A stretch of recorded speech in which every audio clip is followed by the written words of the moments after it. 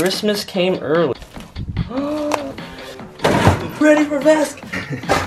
Max, get off my slipper, bro! The three main benefits of Vesc are you can adjust when pushback kicks in. Dude, the motor just is spinning on its own. It's calibrating. It's like the summon feature of Tesla. Whoa, dude, when you carve, you can feel the power in the car. This is crazy! Okay, this is really nice, guys. Oh my, I've never felt this before. Wow, okay, dude. You can't fall. It's like you're balancing on that edge. Right.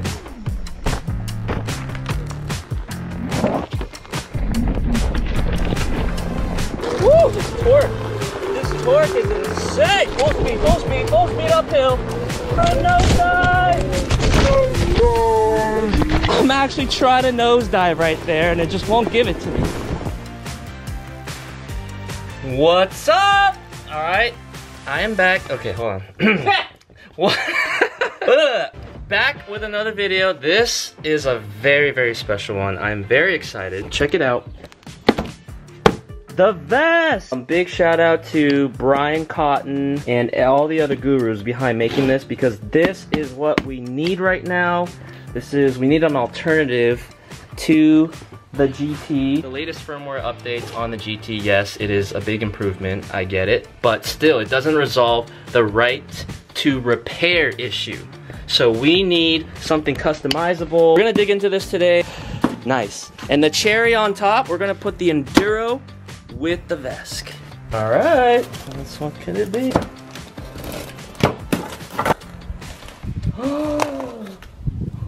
It's a controller. Nice. So this is all 3D printed by Brian. I think this took like almost 48 hours. You can see the detail in it. It's pretty darn accurate. Everything fits well. Inside is the Vesc controller, and I think it's only about like that big. I am so excited for this. They've been tweaking and refining the settings for this for quite some time. And then Hans is a rider from Switzerland. He's been testing this out rigorously. He's been like nudging me to be like, Max, you need to get on the Vesc train. And I'm like, I don't know, GT's coming, we got the Growler, XR, I'm happy with those. So, but anyway, I cannot wait to try this out. So Sean, the lovely cameraman and the founder of Wheel Slip Services here in Santa Cruz, is gonna help me put this all together. But first, shoot, let's throw this bad boy on. Ready for Vesc? Max, get off my slipper, bro! Thanks, buddy. Let's dig into it.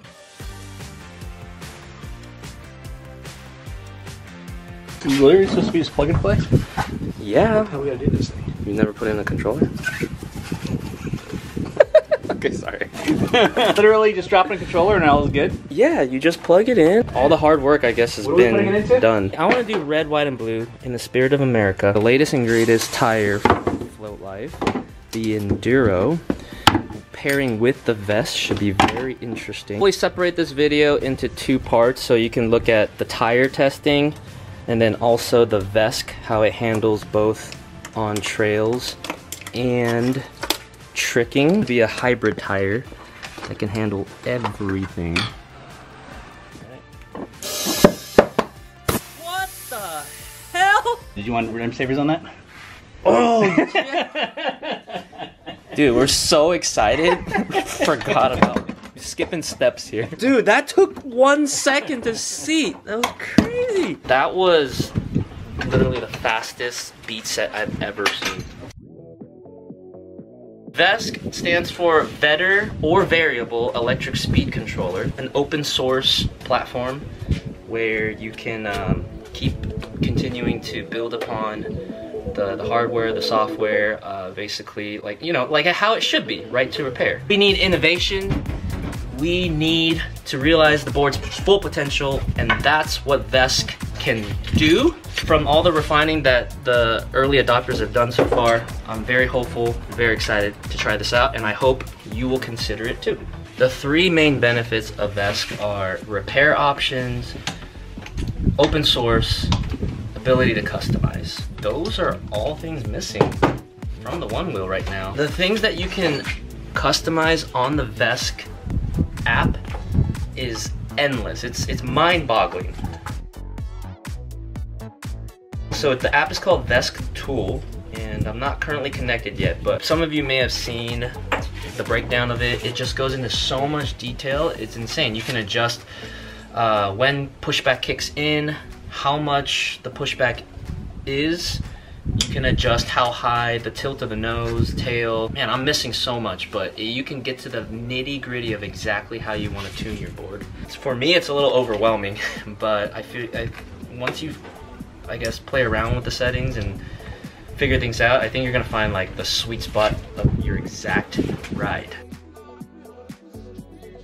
Don't connect anything else. Don't connect anything else. So the question is there any hazard a sequence of plugging things in? Because I know that's true in typical Onewheel world. So can I plug in the battery directly into the harness and then plug that into the controller hot? Yeah. Okay, perfect. That was my question. I'm 100% sure that if you're using a stock battery, that harness is going to flip it back for you so that it runs into the FOCer correctly. I didn't No idea what they're saying. You should be good. And just plug in, and don't plug anything else in. So just full on take out the BMS, right? So don't plug anything into things that don't matter. Okay. Easy peasy. And you won't have easy. there are last options. Sounds good. Yeah, we're on the same page. That was it for now. Thank you. Okay. Later. Thanks, Brian. Dude, did not understand anything you guys just said right now. I just want to ride the board. Thank goodness for shop guys like Sean and all across the country. So I have no patience to work on my boards, like past bumpers or foot pads, like getting into it, man. Okay, so an option of Vesc is you can bypass the BMS. There's several reasons for that. One is if the voltage is too high and the current, like the stump pack has more voltage in amps than a stock battery, it could fry your BMS. Essentially, I'm gonna opt out of it. It's mainly about charging and running it down. So a BMS Right. limits the high and limits the low.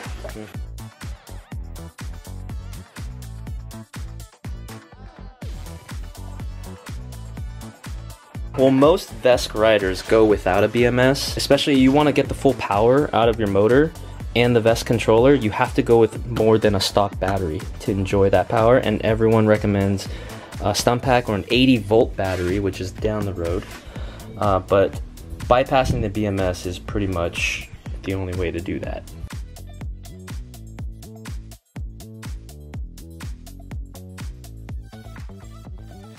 Fully assembled, we're about to turn it on. However, before the moment of truth, I realized and learned that, well, there's no headlights for Vesc. As of now, there is no current slot or mold in the in this prototype Vesc cover. So something to keep in mind. I'm sure that's easily fixable down the road. But right now I get a big grinning teeth for headlights. Alright, I'll see how we're doing. Okay, we have live. Put in a stock battery. Now we are going to connect to the Vesc app.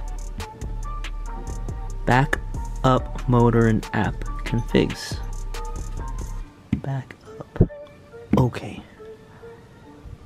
Very successful. Very nice. Then run motor detection wizard. Set up motors. Your default settings. Didn't he say no? He says no. Reset. No. Wow, you can invert motor direction. Your battery specs. Okay.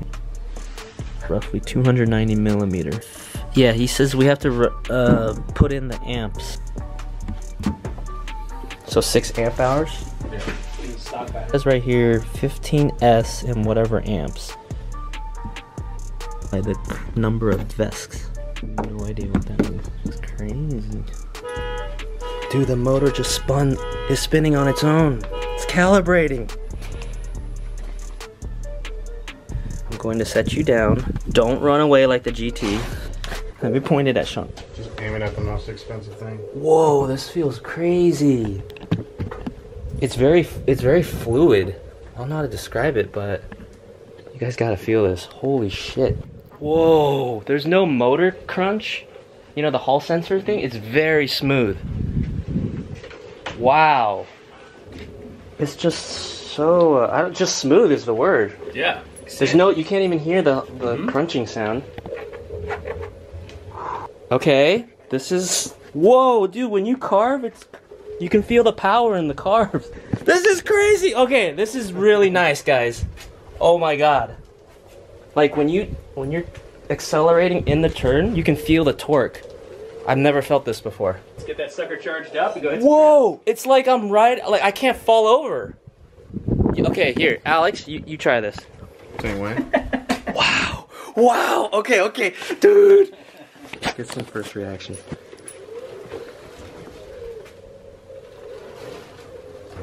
Ride on the sidewall and then like accelerate into on the sidewall, on the shoulder.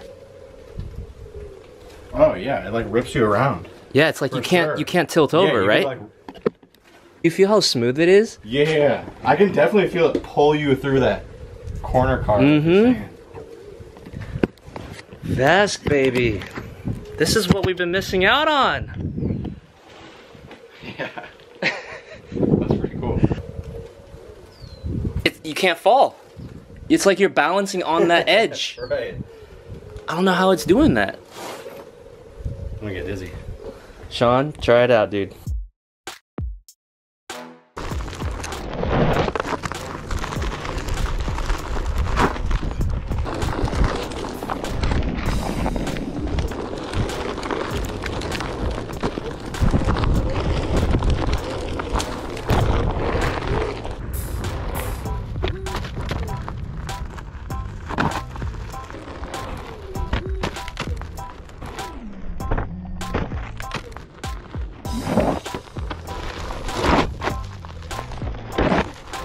Check this out. Oh. Got a little extra confident with. Let's try that again. You don't even know what happened. What you laughing at? Check this.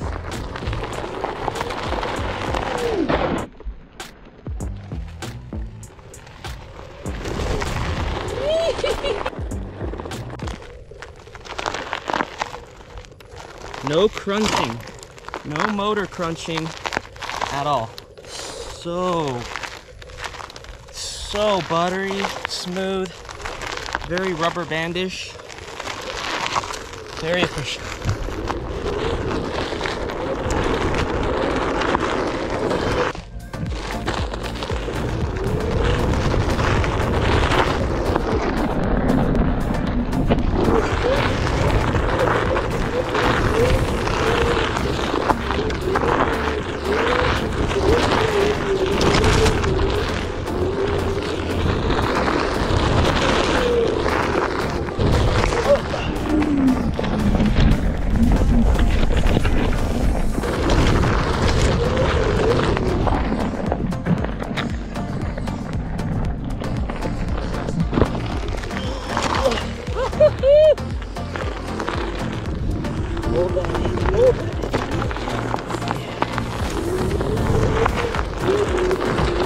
Woo! This torque is insane!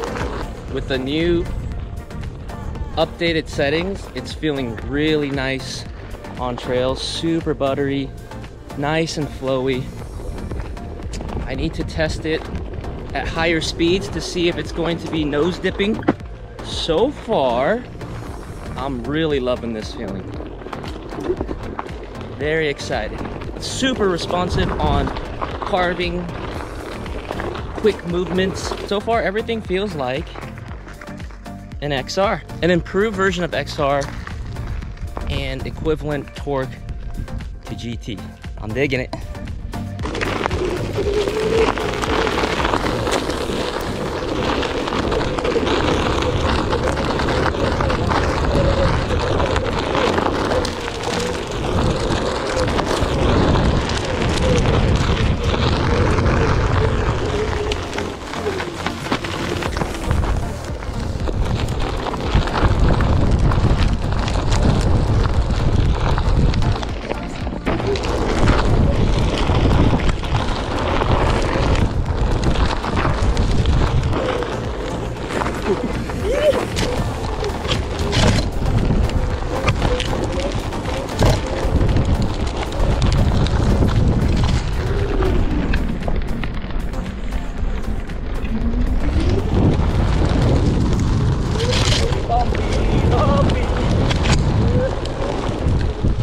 speed, full speed, full speed uphill.